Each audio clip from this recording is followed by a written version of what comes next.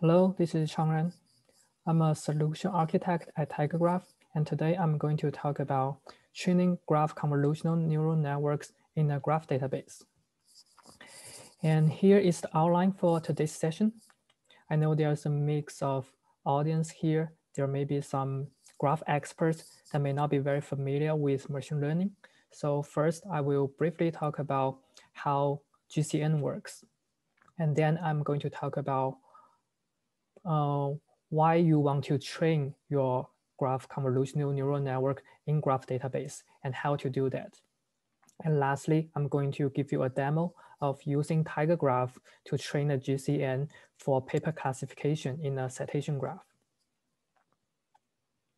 So first, let's take a look at a very classical machine learning problem, classification. So in this example, we are given an journal paper and we want to classify this paper. So we want to know the topic of this paper. For example, it can be a physics paper, a biology paper, computer science paper, or economics paper. And here is how this can be done by just using a regular neural network. So from the paper content, we can extract its feature vector.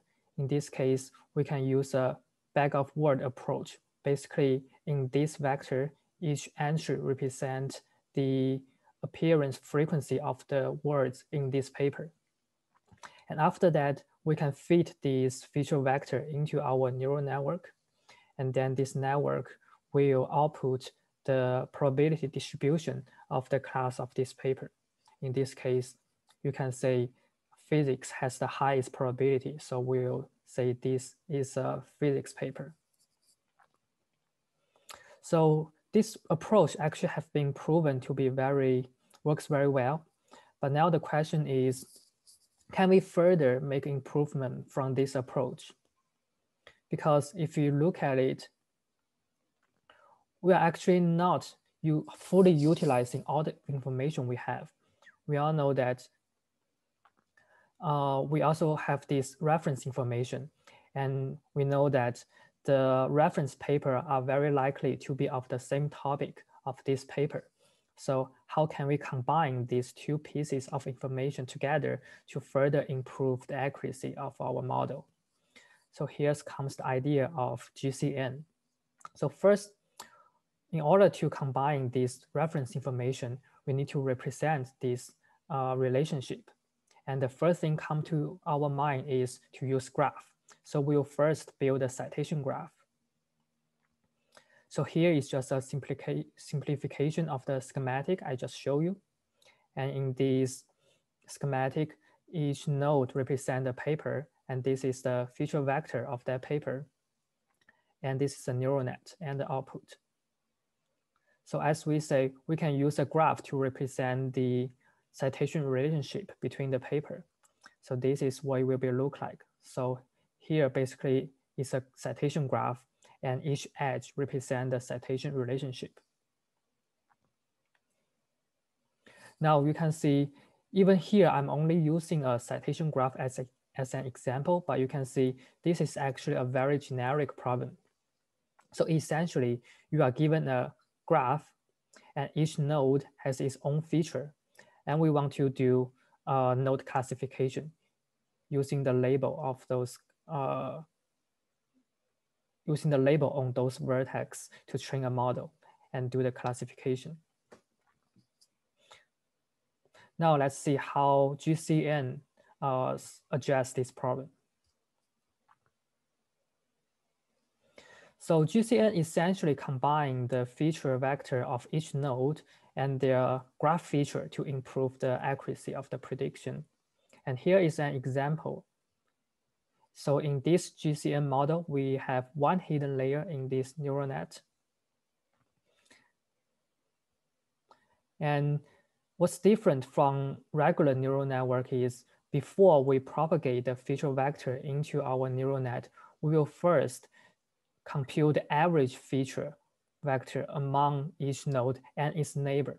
And this is done by multiply this feature matrix by this normalized adjacency matrix. So here we are essentially taking the average, a weighted average, and the weight is determined by the R degree of different nodes. So in this talk, I will call this propagation horizontal propagation. So basically we are propagating information along the edges. And after the horizontal propagation, we will have a vertical propagation. That is propagate the information to the hidden layer in this case. So this is the same as the forward propagation for any regular neural network. But you can see here now on my hidden layer, I already have the local feature of each nodes in my graph combined with some feature from its neighbor. So that's the graph feature. And after this, if we have many layers in our neural net, we will just repeat the horizontal propagation and vertical propagation to eventually get to our output layer. And now you can see on my output layer, I will combine both the local feature and also some graph feature. And in this example, when we only have one hidden layer, in our output layer, we will combine the local feature together with our 2-hop neighbor. And this is actually how GCN include a graph feature to improve its prediction accuracy.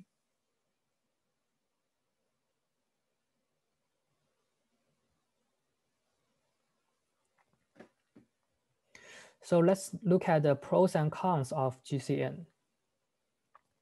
So as you may already notice that this is actually a semi-supervised approach because not all the nodes in the graph need to be labeled. And the neural net can actually learn from the feature vector of a node as long as one of its n-hop neighbor is labeled, and n depends on the number of layers you have in your neural net. And this property is actually good when your label is very sparse. And second, as we combined our local feature together with our graph feature, you can expect this approach will have better accuracy. However, there are still some catches for this approach. So unlike regular neural net, where after the model is trained, now given a feature vector of a node, you can already feed this feature vector into your neural net and get your output. But when you are using a GCN, you can see the prediction not only depends on those weight matrix, it also depends on this adjacency matrix. So you do need to have this normalized adjacency matrix to make prediction. So why this is a problem? Because your graph size can be much larger than the size of your neural net.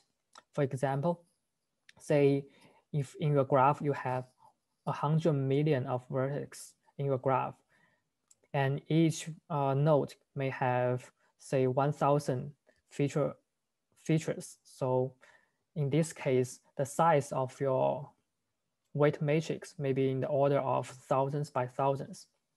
However, the size of your adjacency matrix can be millions by millions. And your adjacency matrix A can easily take terabytes of memory. So that's the first problem. Now, even we assume that you have a very big machine to store this adjacency matrix, when you have a lot of paper in your graph, in this example, this is what's mostly like to happen. So you will first store your paper information in your database. So in your database, very likely you have 2 tables. The first table is a paper content table. So you store the content of your paper in this table. And you will also have a citation relation table.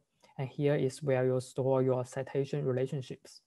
And your database is also responsible for data update and data processing. Now, say if you want to train a machine learning or want to train your GCN, you need to first export your data to a machine learning platform. You will need to first build your feature matrix X from the paper content table, and then load your data to this platform, and then build your adjacency matrix A from this citation relationship table. And then you will train your model there. After the model is trained, you will also need to import your model back in your database to use them. So now you can expect, as the size of the data gets larger and larger, you will spend a lot of time just to export those data. And this actually prohibits you from real-time model update. So to summarize, there are mainly two issues with this with the current method. First, so for a real-world application, when your graph size is very big, it will take a lot of memory to store. And also, in exporting the data from your database to a machine learning platform can take a lot of time. And now, both of these issues can actually be solved by training your model inside your database. So here is the idea. So in this example, we can actually store our adjacency matrix in a graph database. As you know, this adjacency matrix is very likely to be a sparse matrix, and it's actually more memory efficient to store a sparse matrix as a graph. And now, since all the paper content are already in your graph database, you can easily retrieve them for model prediction and model training just by running queries in your database. And by doing this, as we mentioned, it will better support continuous model training over evolving data. And lastly, because your database is already a distributed parallel computing system, you can just take advantage of this framework and train your model distributedly. And now let's see more detail of how you can train your GCN in a graph database distributedly. So again, we will use this GCN model as an example. The first thing we need to do is just to load your data to your graph database to form this citation graph. So in this graph, the feature vector and the label will be stored as attribute on the vertex. And on the edge, you will have weight as the attribute. And the weight is essentially the value of the entries in this normalized adjacency matrix.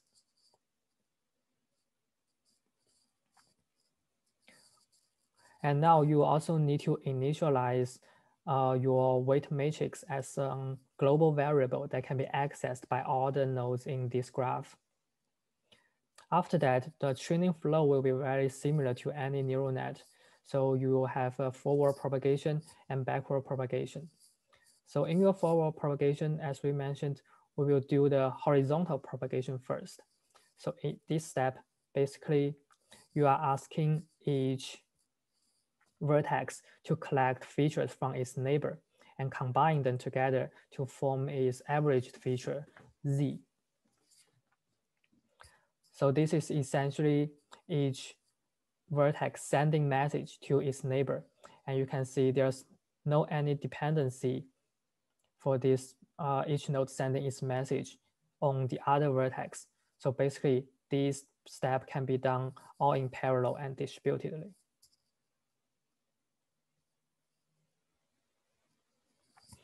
So now after each node received the feature from its neighbor, now you can combine them together to do the vertical propagation and then to gather features on our hidden layer.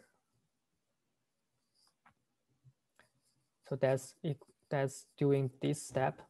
And now after you have the feature on the hidden layer, you can just put that into a activation function. In this case, we'll use a ReLU function to get the activation in the hidden layer sigma here. And once we have that, the following will be just repeating the first two steps.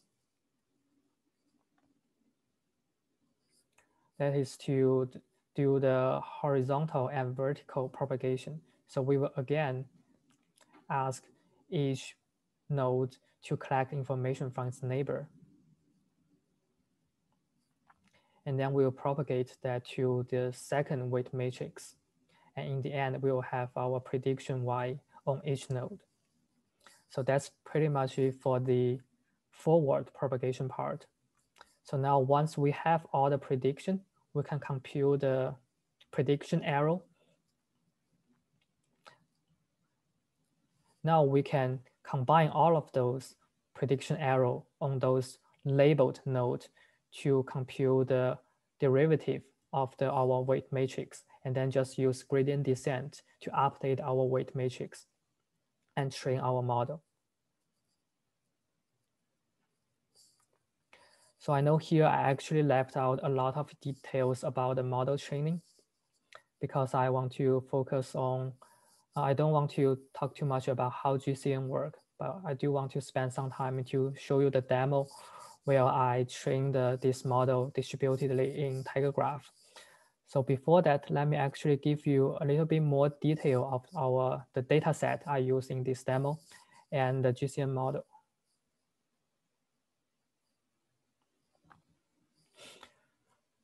So here we are using a citation graph data set. Is from, you can find this from this reference.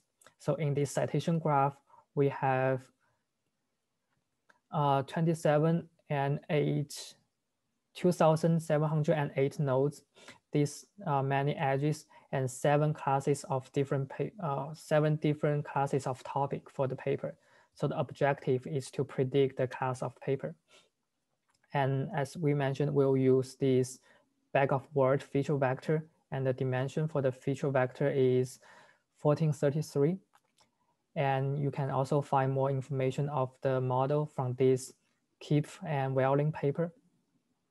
And in this model, we will have 16 hidden features. And for the training data set, we'll use 140. And you can see it's only like 5% of the total data size is used for training. And for the loss function, we'll use the softmax cross entropy with logistic regression. And we'll use batch gradient descent, and we'll use a dropout regularization with 0.5% dropout rate.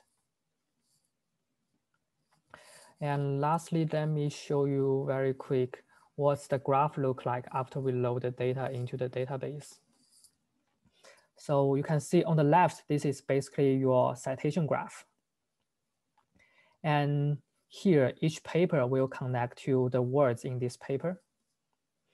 And word frequency will be stored on the edge between the paper and words. And you can have different words have the same, different paper have the same words. And those words will be connecting to our hidden layer, and the hidden layer connecting to the output layer.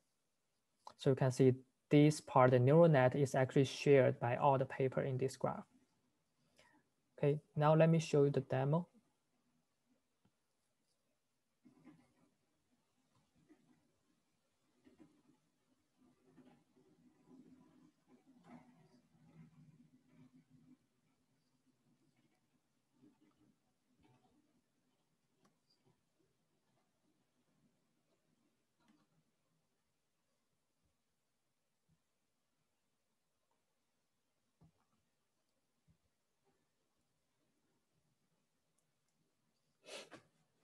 So as you can see, this is the schema we are using for the citation graph. So we have the paper connecting to words and then to the hidden layer and the output layer. And here is the query we can run to train this GCN. So we will first do some initialization. So basically in this query, we just split our data into training and validation and testing data set. So after that, we can run this query to initialize our weight matrix using some random number generation. And now you can run this training query to train your GCN.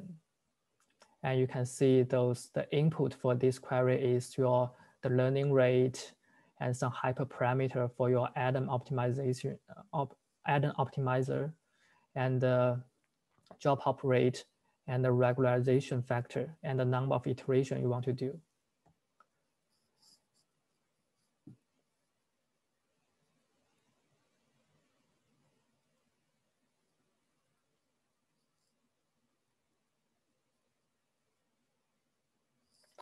So yeah, so the query is finished. As you can see, the query will output the training loss and the validation loss. And here, for each iteration, you will also output the accuracy on the testing data set. So you can see, as we training the data, the prediction accuracy keep increasing. And in the end, here we have 10 iterations, and you can see the accuracy can reach to 70% at the end after 10 iterations. So now let's say after if we are satisfied with this model, we can also run this predicting query. This will just use this GCN to predict the class of paper in this citation graph. So this is our citation graph.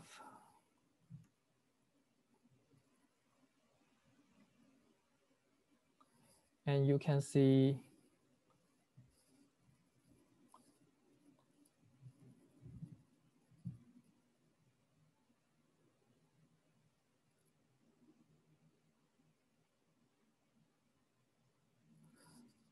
on each node, we have both the labeled data and the prediction shown here.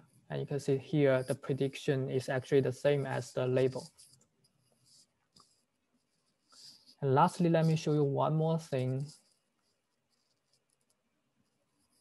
So here, actually, my citation graph is stored in a 2-node cluster. So basically, each node has 50% of the data. And you can see here is actually the CPU usage when I run the query. And this chart is for M1, the first machine. And you can also see when I run the training data, I'm using both M1 and M2. So this is the CPU usage for the second machine. So I'm actually training our model distributedly in this 2-node cluster. Yep, so that's for the demo part. Now I will be happy to take any questions you have.